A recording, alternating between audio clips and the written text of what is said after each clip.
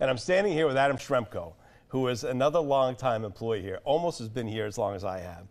And there are heroes in that piece. There really are. And I know your big hero is John Quill. Yeah, so tell us about John. Well, and especially this day means so much because he was the first meteorologist on the station.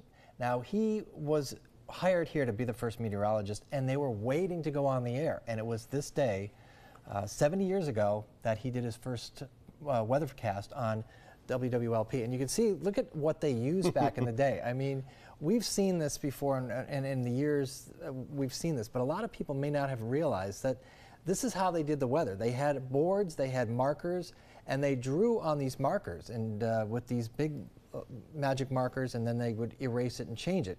But there was no computers. There were no computers. His live Doppler radar was looking out the window. Yeah, that's pretty much what really it was. I mean, you have to think about not only did the television technology was brand new, but even the technology that we used to forecast the weather was very primitive. We had very little to go on besides looking out the window and seeing what was out there. I mean, the radar satellites, we have the ESP Doppler, they had nothing like that. There were some radars that they were getting from different areas, and the Bradley Airport had radars and things like that, but they were very in the early stages.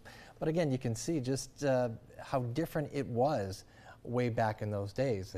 And John Quill, one of his things he would wear with that bow tie in the early days, many people remember that as well. But then we had more magic markers and those boards that would slide that had different maps on them that he would draw the different weather features on during his forecast. And you can see this is how, we didn't have computers. There were what we call these die fax printers that would print out all the information that we would look at to prepare our forecast. In fact, we were still using that when I started back in the 90s on the mountain using the paper, before now everything's on the internet. The internet was still pretty new back in those days. And John worked here for 47 years. 47 years. He actually years. Came into this building right at the very end of his career. Yeah, exactly. He retired on his birthday in 2000, just after we moved here into Chicopee. So. And Adam, as a tribute, I don't know if you can see it from so far away, but as a tribute, Adam wears the old 22 pin right here. In memory of him, because that was one of the things, you guys, everybody used to wear them back in when I was growing up in the early days,